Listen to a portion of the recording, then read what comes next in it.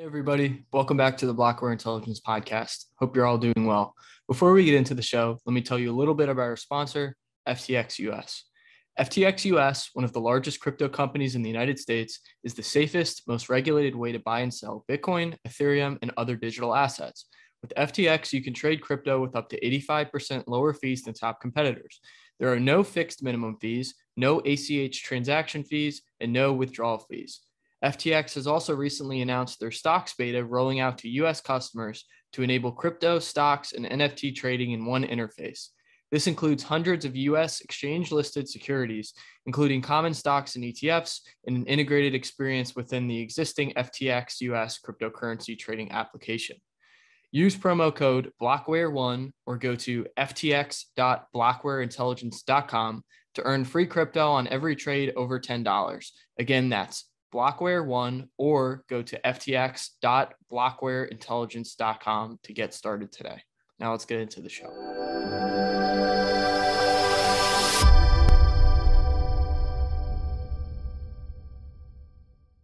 Hey everybody, welcome back to the Blockware Intelligence Podcast. Today we have a very special guest for you guys, Mr. Mark Yusko, another North Carolina native. Mark, welcome to the show.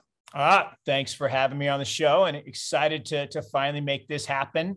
And we don't get to hang out enough. We need to make that happen more since we're so relatively close.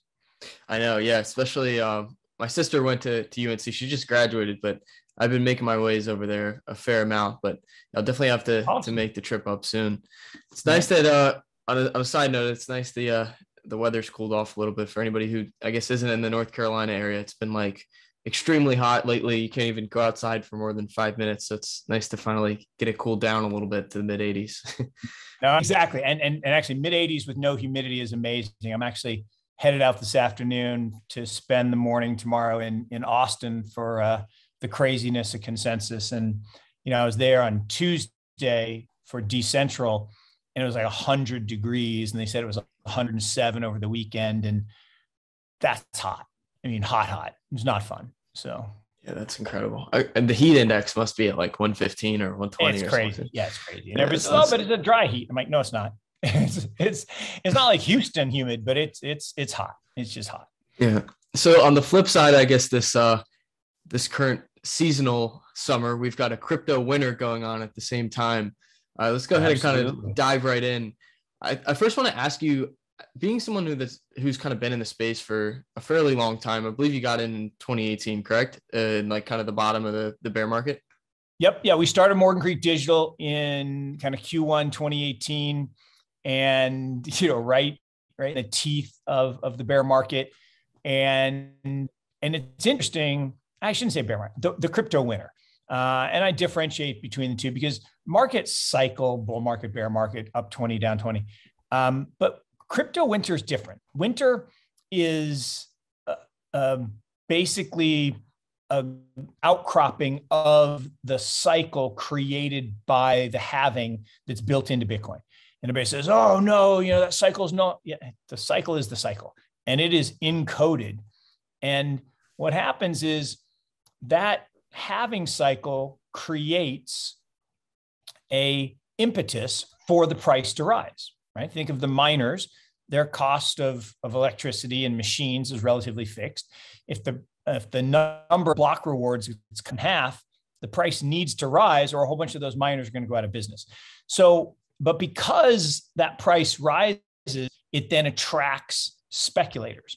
And when the speculators swamp the long-term investors, the price will deviate from fair value. You get into crypto spring and summer, or summer and fall, and you get the big spike up, whether that was, December 17 or November last year. And then, right, gravity rules and prices start to head back down toward fair value, and people panic or liquidated if there's too much leverage in the system, which is kind of what happened this time. And that's a long answer to your simple question. We started in 2018, right in the middle of crypto winter, which was awesome because we got to invest in a bunch of companies at really low valuations. But more importantly, we got to buy the digital assets because we bought Bitcoin, Ethereum. We ended up buying Solana and the Graph at really low prices. And those have all done extremely well for that fund. Raised second fund in 2020, which was getting closer to, a normalized market, kind of, summer and spring and summer. And then, this fund 3 that we're currently raising, we raised 2/3 of it in the teeth of, crypto fall, where people were crazy and prices being paid were crazy. And now we're definitely in winter.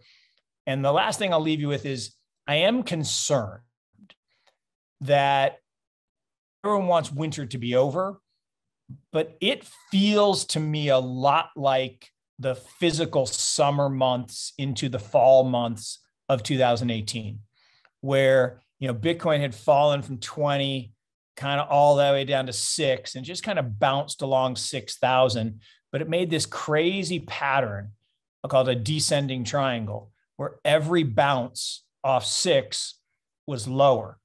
And then ultimately on November 14th, I think, or 13th, we busted through that 6,000 and we were at 3,200 almost instantaneously.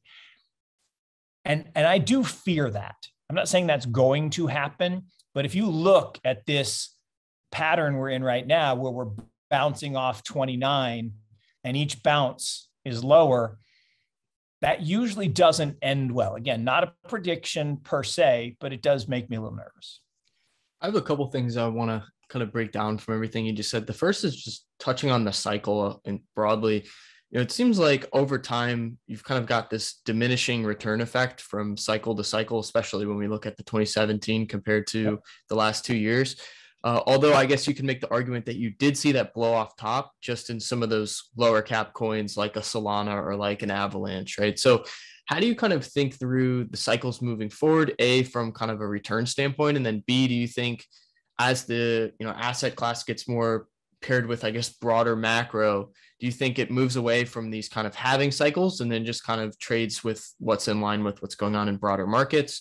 Or just, I guess, how do you kind of think through that whole dynamic? Yeah, look, I think there is a logic to the up move of the cycle being smaller each time, right? It's the law of large numbers. In the 2009 to 13 run, we were a science project, right? I mean, there was no there. There was very little participation, very little volume, a lot of manipulation, and in particular, that big price spike. In hindsight, most of it was manipulation, so it wasn't real. So when now people look back at that and say, "Oh, well, we should go up 40x," well, no. I mean, you can't manipulate a $600 billion asset the way you could manipulate a $6 billion asset. Just can't do it. So then you go to the 2017 cycle, and it was a 20x move, and everybody's like, "Oh, well, we should at least go up that high in the 2021 move." Like, well, no. Again, half the size of the market, and so there's a natural logic to me that if we go from 1,000 to 20,000. Okay, that's a 20x move. And we go from 3,200 to 70,000. That's actually coming close to that same type of move. And the idea that we look back to that 13 that was just price manipulation at Mt. Gox, it just doesn't make any sense. So I think the cycle is going to be with us forever. And it's because of the way the halving rewards work.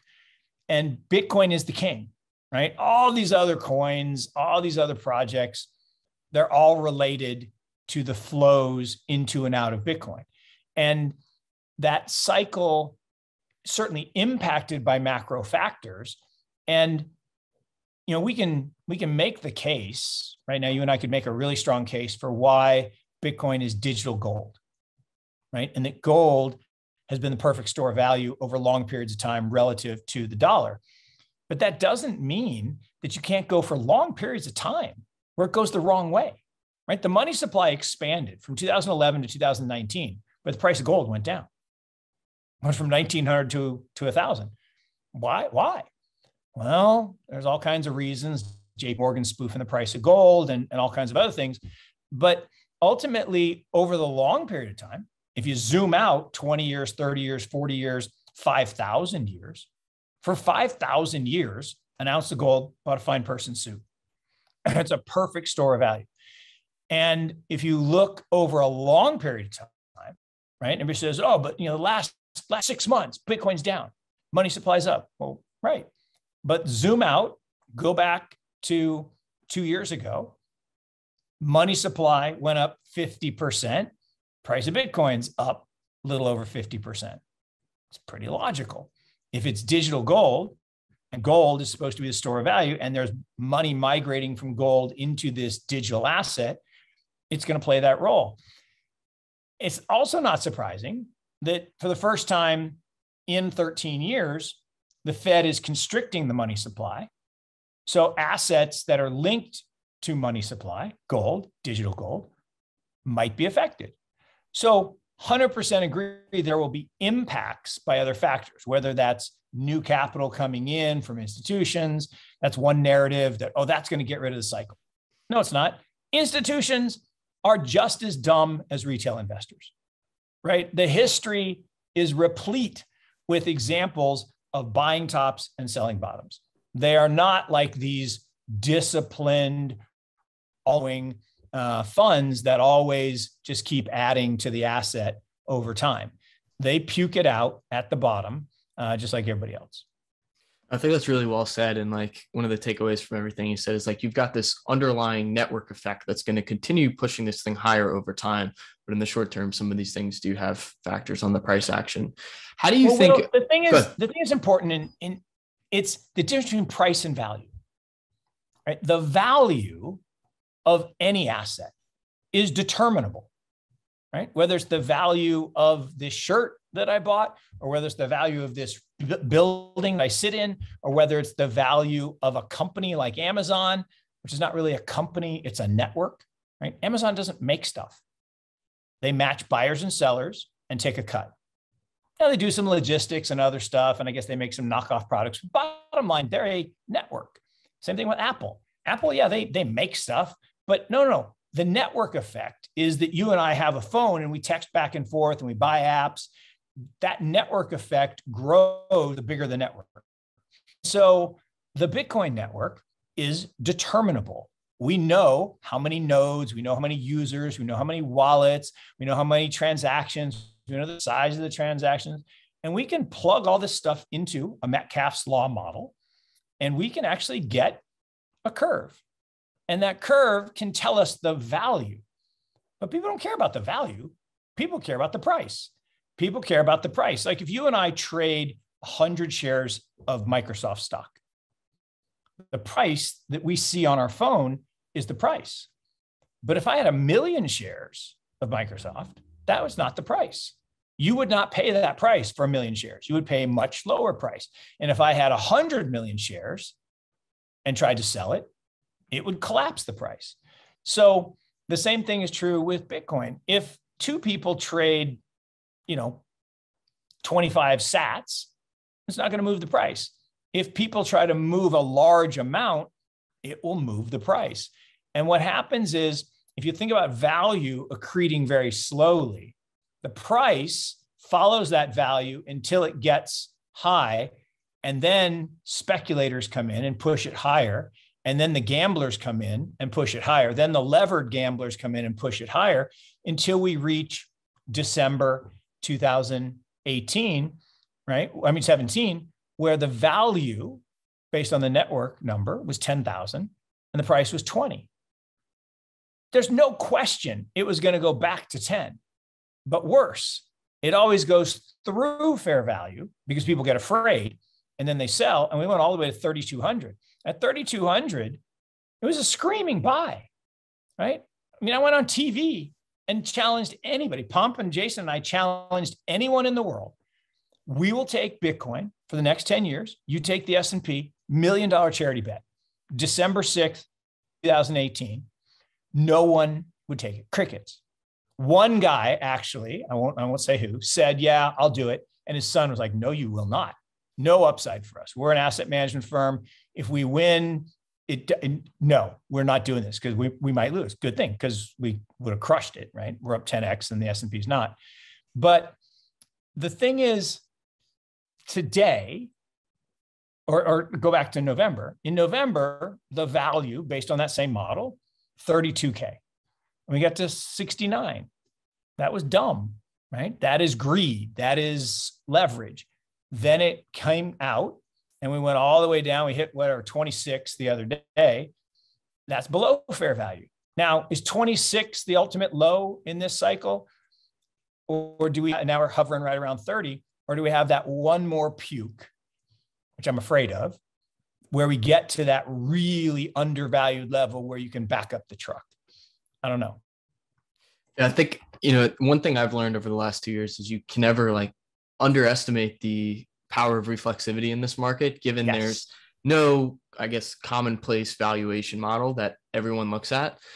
With that in mind, I also thought it was funny that you brought up the Metcalfe's Law thing, because we're actually releasing a user adoption report in about an hour here at Blockware. Nice. So I'll send you that after we get off this call. How do you think through valuation? So I know you touched on this model. I don't know how much you want to share, maybe from a high level, that model itself. And then, are there other moving averages? For example, a lot of people love the 200. There's so many ways to think about it. Now, moving averages are not about valuation. Moving averages are about human emotion and psychology. Now, they tend to approximate value if you use a long enough moving average, like 4-year moving average, right? Saylor just tweeted this out, right? Every time we get to that 4-year weekly moving average, we bounce off it. Well, then you would think, well, that must be around the same. And if you look at the shape of the curve, it looks just like a Metcalfe's Law parabola. Not shocking. If the value of the network is following Metcalfe's Law and the participants are either paying too much or too little, which will eventually mean revert, we're going to follow that curve. So that should work. And so in 2014, I wish I could give the guy credit, but I can't remember his name. This guy published the original Metcalfe's Law curve. And he said, this is my estimate. And he nailed it, right? In 2014, he said on November 6th, 2017, the value of the network would hit 10,000. He was off by 4 days. November 10th, it hit 10,000. Okay. And that same curve went out into July of 2022 and said it would be 100,000. Okay. That was the original curve. Now, I'll call him a friend. We're not buddies, but he's my friend, Tim Peterson at N Squared Crypto. He said, well, this guy's decay factor is wrong. It's not high enough. And so he did a new model, which I love, and the one I use, that has a different decay factor, because every parabolic curve has breakage, right? There's people that come into a network and then leave. And that decay factor is real. So you can't just say everyone that comes into the Bitcoin network stays forever. They don't. So some come in and try it and then they leave. So his decay factor basically says, is where I get that 32, 33. It says today, right? 32, 33. And it says 100K at the end of 2024. Now, the other model that everybody uses, right, is stock to flow. And I love Plan B, and I thought his model was great. And the idea of scarcity is beautiful. The challenge of it is again, it's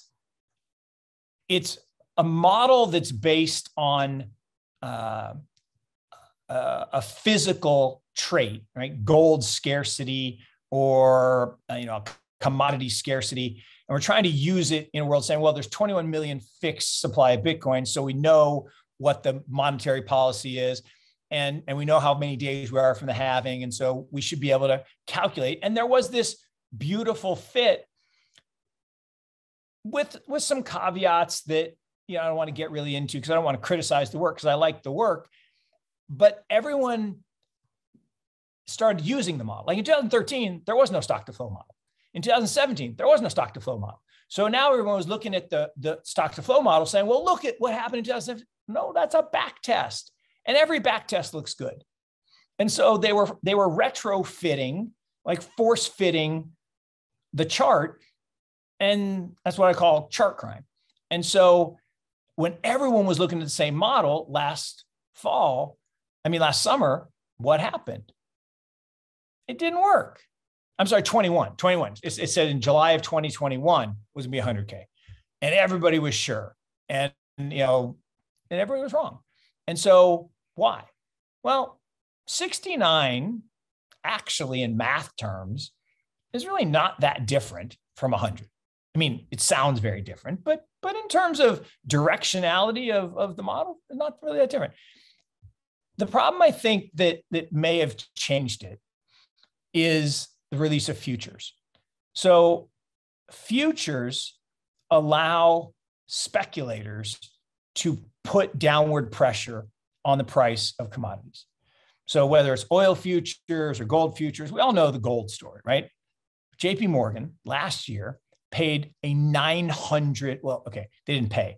They only paid 60, but they were fined $920 million. Now, if you're fined 920, but you only have to pay 60, well, then you're only fined 60. But the headline was they were fined $920 million, but they paid 60, but they made billions spoofing the price of gold, using futures to artificially suppress the price of gold. Because if in the old days, if I wanted to sell you a barrel of oil, I actually had to have the oil. I couldn't just promise to sell you a paper barrel of oil. I actually had to have oil.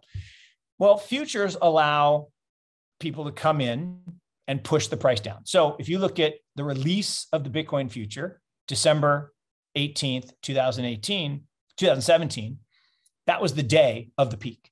And as soon as the banks could pump the price down, they did. And then that causes the reflexivity, to your point, that pushed the price to low levels. Guess what happened this time? We got all the way up to 60 something K, and everybody was all excited, went from 10K to 60K. And then Burry came out and said he was short, and the market collapsed. And we went all the way down to 29, and then we rebounded all the way back to 69 by November. And everybody's like, see, the stock to flow is right. It's going to be great. And then bang. Why? They approved the futures ETF instead of the spot ETF.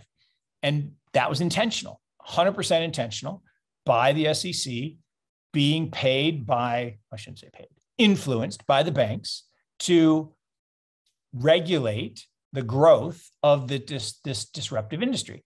Because what was happening is money was leaving the banking world, the fiat world. And when a bank is super levered and they lose deposits, their leverage ratios go up and they get very nervous. So as the money left into digital assets, stable coins and Bitcoin, they got freaked out. So they're like, you need to stop this. So by allowing the futures to exist, it allows the big banks to spoof the price down. And once that price starts to fall, the over-leveraged speculators get liquidated. I tell the story, and I shouldn't tell it, on a person I know, I won't name names, who called me and said, they stole my Bitcoin. I'm like, what are you talking about? I said, well, I was at BitMEX. I'm like, stop. You levered your Bitcoin and you didn't make the margin call and they seized the collateral. No, they stole my Bitcoin. I'm like, no, you are an idiot. You lost your Bitcoin by levering it up and not making the margin call. Now, some have said that those firms actually prey on people by promising them big returns to get them to lever up so they can seize the collateral. I'm like, oh shit, that would be theft. But I'm not going to accuse anybody of anything. So that's a long answer to your point. But the cycle is driven by greed and fear. Greed and fear is reflexive, as you said. And if anyone hasn't read Soros's book on reflexivity, you need to. And it's a philosophy book. And don't read the first one because it's impossible to read. Read his second one that is still hard to read, but it's not about the first book. I mean, I literally had to put down because it's just gobbledygook. The second one is actually really good and talks about it. In fact, I actually wrote a paper where I interpreted that book. If anyone cares, you can just Google Morgan Creek quarterly letters on Soros. But ultimately, price does not have to reflect value. It can deviate from value above or below for a meaningful period of time. That's one thing. Two, reflexivity is real. You know, a body in motion will stay in motion until an equal and opposite force is applied. And so once things start going up, they'll go up longer than you think. And once they start going down, they'll go down longer than you think. And ultimately, the big thing for me is we're in the then they fight you stage. So Gandhi famously said, although he didn't say it, was some other guy who I should give credit to, but I can't remember his name, that said, first they ignore you, then they laugh at you, then they fight you, then you win. And I modified it to say, look, 2009 to 15, first they ignore you. Bitcoin, bunch of nerds, geeks, drug dealers, bad guys, whatever. Ignore you. 16 to 21, then they laugh at you. Look at those nerds and geeks and stupid, just playing with this magic internet money. Ridiculous. 2022 to 2027, then they fight you. And this fight is going to be tough. It's going to be real. And it's just getting started, right? The stablecoin stuff, after the Luna debacle, it is not a coincidence, Will, not a coincidence that the day after the Luna debacle, Yellen's up talking about regulating stablecoins. Not a coincidence. And the people who said that they didn't cause it, I'm going to call bullshit on that. Me think they'll off protest too much. So all of this comes back to in the then they fight you phase. It's going to be probably lower for longer. It's going to be tougher for longer. But the thing is, we've already won. This is sound money. Bitcoin is sound money. Bitcoin is digital gold. Bitcoin is the base layer rail for the future of finance. That is inevitable. And so, but we just got to get through this phase. Makes a lot of sense. I want to get back to that, but I want to finish up just some kind of price action talk and before we move on to some of the regulatory stuff. Last thing I wanted to ask you on that front was, I think a lot of the Bitcoiners have been somewhat, I'll say, disappointed in terms of Bitcoin's behavior during this time of kind of geopolitical uncertainty, especially at the beginning of the year when people weren't sure if we were about to have a full-fledged world war.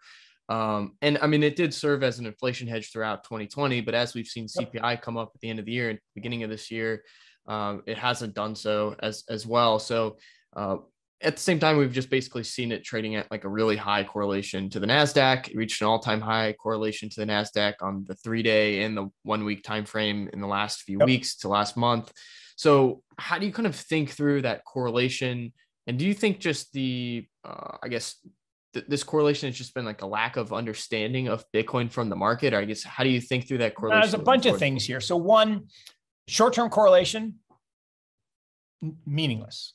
I mean, daily, weekly, monthly, even yearly correlation numbers, they're just meaningless. They're not enough observations. You need thousands of observations to get real data on correlation. So first, over the life of Bitcoin, it is 0.0 correlated to bonds and 0.15 correlated to equities. Those are the numbers that matter. It is a diversifying asset. It is uncorrelated to the other assets. Now, what we know is that in periods of stress, all correlations go to 1, right? Stocks and bonds are 70% correlated, except when they're not, except when they're perfectly correlated. International stocks and domestic stocks are 70% correlated. No, I'm sorry. Stocks and bonds are 30% correlated, except when they're not, when they're perfectly correlated like now. International stocks and US stocks are 70% correlated, except when they're not, when things are going down. Hedge funds are 60% correlated, except when they're not. Hedge funds are doing worse than markets right now. Why? Debt, leverage, and liquidations. So all this talk about the short term, again, it's meaningless. It doesn't mean anything.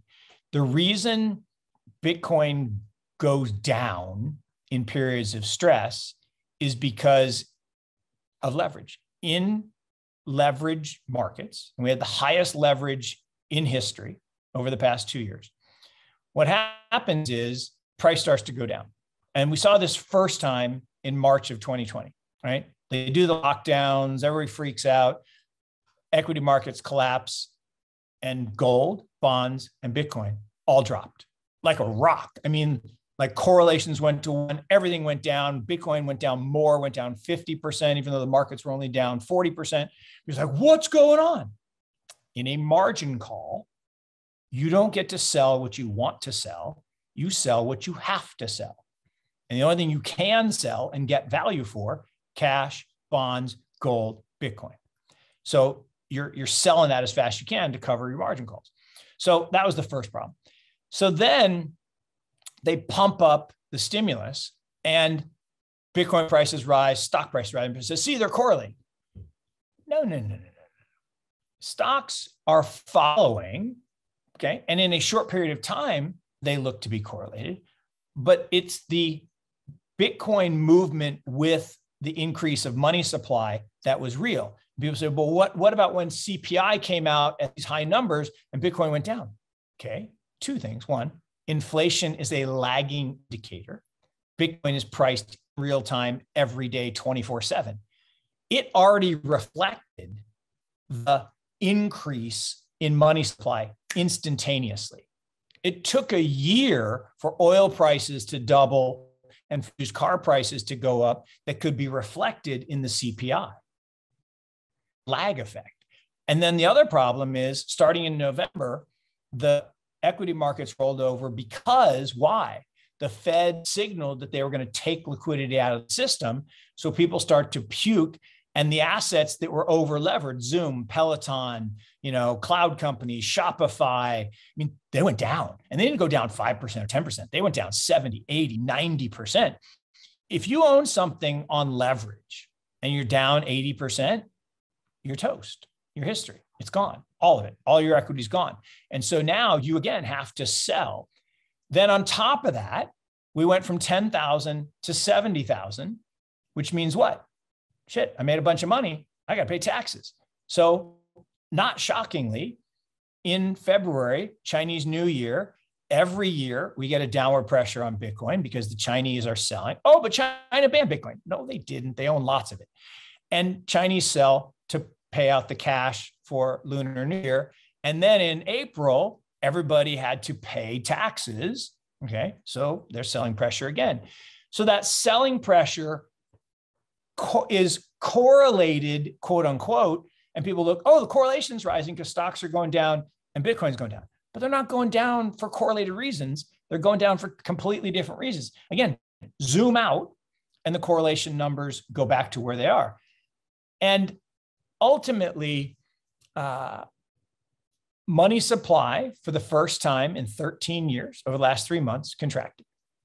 First time in 13 years.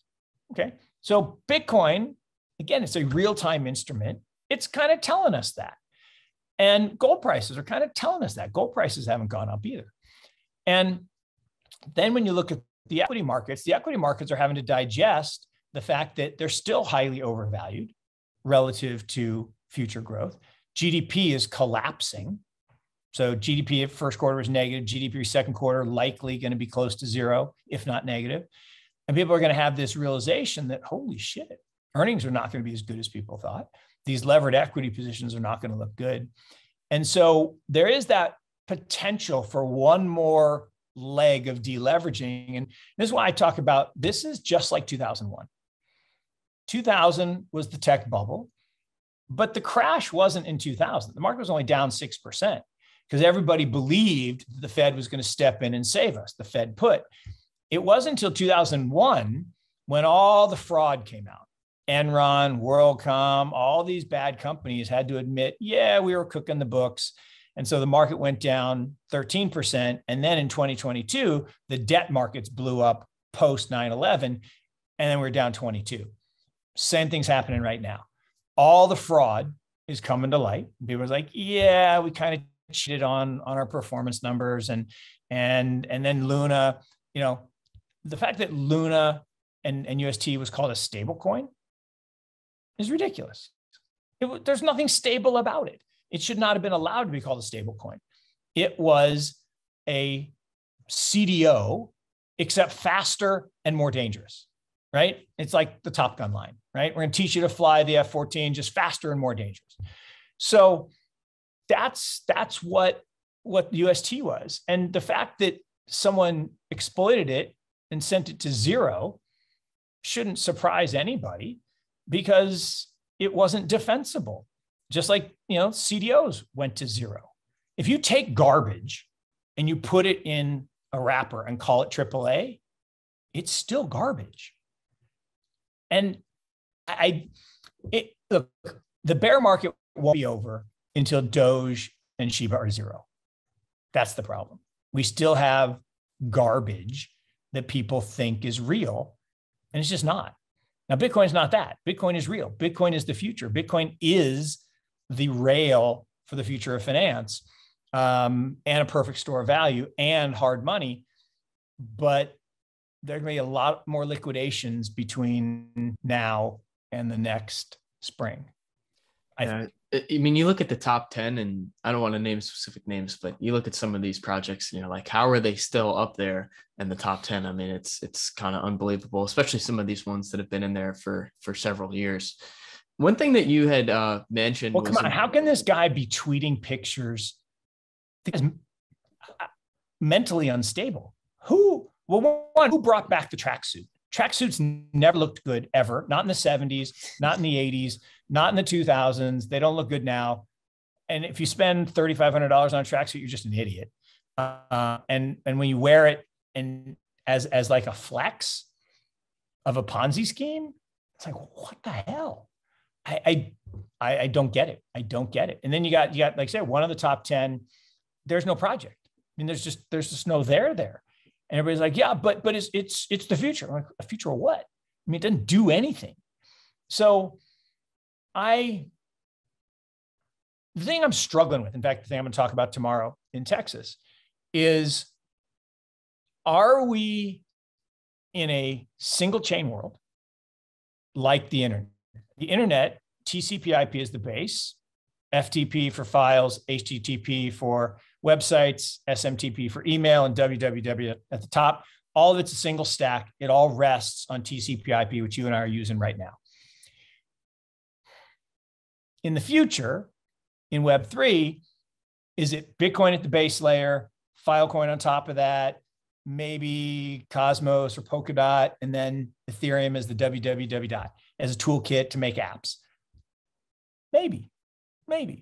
Or does everything get built on top of Bitcoin? Do we have Lightning and then something else? And I don't know. Or do we have a multi-chain world, which is certainly possible, but it's the $64 trillion question. And whoever answers that, I think, is going to do really, really well. And it's the thing that I think about a lot. And it's why I do believe that Paul Romer, who won the Nobel Prize 4 years ago for this, is right. It's not the best technology that wins. It's the technology that gets critical mass first, the law of increasing returns. And I think he's right. And for the same reason that VHS beat Betamax, it's possible that Bitcoin, despite its flaws that people say, is good enough and has enough network effect to distance itself from everything else, but it's not assured yet. Yeah, I think it'd be really interesting to start seeing DeFi on top of Bitcoin. How have you thought through some of these like interoperability projects? You've got several different ones: Layer Zero, Wormhole, Synapse, and any of those kind of catching your eye? Or I guess from a high level, how do you kind of think through the whole idea of interoperability? Look, I mean, Will, that is the great question. I mean, and one of the things about our business, right? It's much more about knowing what questions to ask than having answers. So that question, or the question of, are we going to live in a single, stack world or a multi-chain world? Those are the questions we have to ask. The other one is, how do we interact with the chains? Right? Just as individuals. I mean, are we going to do it with this? I was at Decentral. I watched a guy talk about, well, we have this chip that you implant in your eye. Like, nope, hard pass. No chance I'm doing that. I don't care how cool you say it is. I don't care how. Now, it would be awesome to not have to walk around with this thing. I get it, but nope, not doing that. So I don't know, but something is going to help determine, is there one L0 or are there multiple L0s? Is Bitcoin an L0 and then we need layer 1, 2, 3? It's kind of like Visa and MasterCard, right? They're money. They're not money. They're a database. They're an L3. They sit on top of banks, which are an L2, which sits on top of Fedwire, which is now 1. And then you got, the Federal Reserve is L0 is the money supply. But, they're pretty valuable assets, even though they're L3s. So I can see that world, but I can also see a world, like you say, where we have multi-chains and interoperability across chains, because there are different use cases. Gaming is a different use case than is accounting. And, people say all the time that, solutions for a problem, and there are no real problems. And I heard a guy go off the other day about, putting mortgage on the blockchain doesn't solve anything, because you still have to have the legally enforceable contract to kick the person out of their house if they default on the mortgage.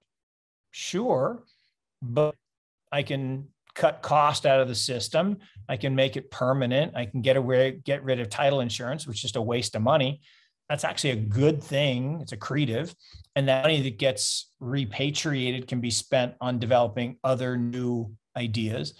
So, but I didn't answer your specific question. And that's why I say the question is more important than the answer. Is what do we think about interoperability? I think we're looking at it. We're investing in it. And part of the job of a venture capitalist is to invest in lots of solutions, knowing that some of them will go to zero, but the power law will drive your returns. And so, we invest in 30 companies per fund, knowing that 10-ish literally will go to zero. I would say I wish I knew which 10 before I invested, but that's too hard. And then of the 20, only 4 or 5 are going to be the monster winners. But if we do our job right, those monster winners are so big that the return to the whole fund, beats the average investment. I think one of the exciting things about crypto, obviously you've been in the space longer than me, so you could probably vouch for this more than myself, but it seems like no one really even knows what the next big thing will be. Like, for example, at the end of 2017, heading into 2018, I don't think many people really foresaw, DeFi playing out. And then you had the massive DeFi summer in 2020. So I think with that being said, maybe some of the things that get built out of this bear market, we don't even know what those things will be. And maybe to an extent, you could pick some strong conviction winners in some of those things, but at the same time, just kind of wait out and see which narratives emerge. Well, but that's part of the point, Will, is we don't know, and yet we do, right? We know that the ideas were good. They were early and they fail, and then they get recrafted with new information and built for the future. So Netflix version 1, literally discs in the mail that would break or get lost, almost went bankrupt. Netflix 2.0, which was video on demand, where it took 4 days to download a movie. Who would wait 4 days to download a movie? No one. So it didn't work, almost went bankrupt, because we didn't have broadband yet. Once broadband came, now you could actually do this thing called streaming, and Netflix has been pretty successful. So same thing with pets.com. Pets.com and Chewy.com are exactly the same company. You order pet stuff online and they bring it to your house. But back then, we didn't have GPS delivery systems. We didn't have broadband, so everyone didn't have access to the internet to order this stuff from pets.com.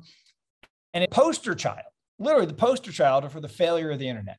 And Mark Andreessen said all of these ideas are going to happen just over the next 20 years. And the same thing's true here. Those ideas that we had in 2018, many of them were spot on. They were just early. And one of the, it's like Ethereum. Ethereum has a lot of adoption. It has a lot of things being built on it. Problem is the gas fees are just too high for lots of applications. So someone is going to come up with a better way. Now, I will argue that moving to proof of stake isn't the way, but other people seem to think that is the way. I think proof of work is superior, but that's just me. But there are going to be innovations around failed ideas and failed companies that people will look back and say, well, that's just that, but a little bit better and durable. And yeah, I got in this debate. You should never get in Twitter fights, but it's fun every now and then. And the guy was against, Bitcoin, 13 years, no use cases, total failure. And he was like, it's not like email. Email was an instant success. I'm like, dude, are you kidding me? So email was invented in 1971. Okay. After 20 years of development, the first message was sent in 1971. It wasn't even called email. The term email wasn't even coined for another 10 years, 1980. And it was 1991 where the first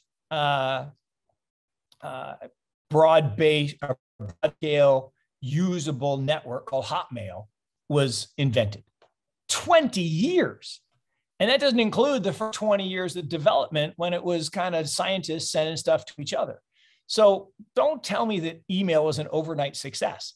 And the fact that, we're still early in this development of the trust net, as I call it, the internet of value, it was just comical. And the other thing is, like I said, email is like electricity, so valuable. Like, are you joking? It's not even close to electricity. Electricity, our whole life is about electricity, right? Electricity might be arguably the greatest invention because everything else is reliant on that. I mean, this just blows me away. Think about, in your wall is a socket that it doesn't leak out and go everywhere and you get lost. It just stays there until you plug something into it. And you can turn on lights, make your computer work. It's really pretty amazing if you actually just stop and think about it. And it enables us to, refrigerate things so food can be stored and distributed. It allows us to make biotech medicines. It enables all of this other stuff. Email allows me to get a bunch of spam every day. I mean, that's about it. I think it's safe to say, in the same way that, because Bitcoin has these 85% drawdowns that consolidate such a large amount of supply into very convicted people, allows it to move back up in the next bull run. From a technological standpoint, the fact that we have such the strong aspect of like creative destruction allows the industry to continue growing at this exponential pace because no one's coming to bail us out. There's such these extreme aggressive drawdowns that cause all these bad ideas to get wiped out. And then you build on top of that the new ones. It's almost like the true version of what people think about with capitalism, except we don't have that in traditional. Well, no, but exactly. That's what winter is about. Winter is about death. Death is okay. Bad things should die. Part of the problem of the US economy over the last 13 years is we didn't let the bad stuff die. We gave everybody participation trophies. Any company could borrow money for free. Any bad idea could get funded by venture capital. Anything, that's just bad. That's dumb, right? Bad stuff is supposed to die. And winter is necessary for spring and summer and fall. Without it, you don't have balance in life. And so there are lots of projects that get backed that are just dumb. And maybe it's unkind to say, but they're just dumb. And people who back them are going to lose a lot of money. And there are other projects that are really good. They're just early. Doesn't mean they're dumb. And still might lose money. And then there are other projects where you hit everything right. The timing's right. The idea is right. The people are right. And here's the other problem. As great as the talent migration into the space is, and it's the greatest talent migration I've ever seen, there aren't 10,000 great management teams, right? 1996 to 2000, there were 10,000 companies formed in the first tech bubble. And there weren't 10,000 good management teams. So 7,000 of them went to zero. Literally 7,000 of them went to zero. And that should have been expected because it was mediocre management teams getting funding in time of free money. This time we got, some say 10,000 token projects. There aren't 10,000 good entrepreneurs. There aren't 10,000. So 70, 80, I don't know, 90% of them likely go to zero. But the ones that survive and the ones that thrive and the ones that do attract great management teams are going to be off the charts successful, like beyond belief successful. And that's because of the exponential age. As we move from an analog world where you and I meet physically to exchange a physical piece of paper for a physical stock certificate, to the electronic age where we sit at our keyboard and trade QSIPs, but the physical paper sits in Dallas, Texas, to the digital world where there is no physical piece of paper anymore, where we trade in real time entries, tokens on a public ledger, which is superior. Digital assets, entries on a blockchain, are superior to physical pieces of paper. Full superior to QSIP, full stop. Superior to title insurance, pieces of title, a physical pink slip, pink sheet. So pink slip. So it's interesting, though, the resistance from the incumbents to evolution, right? They don't want to go away. The banks don't want to go away. In the old days, if I want to send you money, I had to have a bank account, you had to have a bank account, and we would pay a fee, a wire fee, to make that trade. And then the money would sit for 3 days while it was held. Okay. If I want to send you money today, we don't need a bank. I don't have to have a bank account. You don't have to have a bank account. We don't have to use the bank at all. We are unbanked. Okay. Is that good, bad, or indifferent? I think it's good. Banks don't like it, but I think it's good. And there are 40% of the people in the world that don't have a bank account. So now they can get access to financial services through digital asset ecosystem. That's a good thing. It's good for humanity. So the incumbents, though, don't see it that way. They like being rentiers. They like making profits. By estimates, there are $7 trillion every year. Think about that number, $7 trillion of fees and expenses in the current financial system that could be eliminated if we went to a digital world. That's awesome. What could we do with $7 trillion? We could encourage a lot of innovation. We could solve food shortages. This is one of my personal pet peeves. How do we have a country where we spend $20 billion a year on weight loss, and we have kids that go to bed hungry at night? How's it possible? That we clearly have enough calories because there's a lot of heavy people that are paying to lose weight. How can we have kids that don't have enough calories? Not logical. And so what can we do with $7 trillion? We could do a lot of good.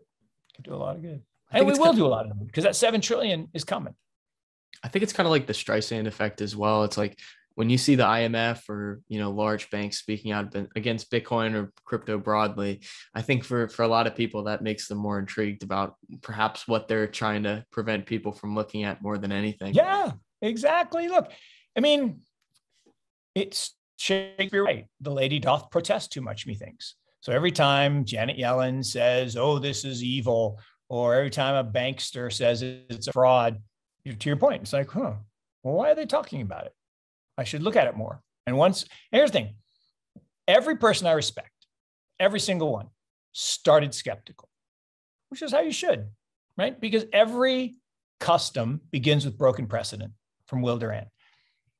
Every major advancement in the history of mankind starts with breaking precedent, breaking from what is customary, believed to be true. That's what science actually is all about. It's about challenging the current thinking and making advancements and asking questions, right?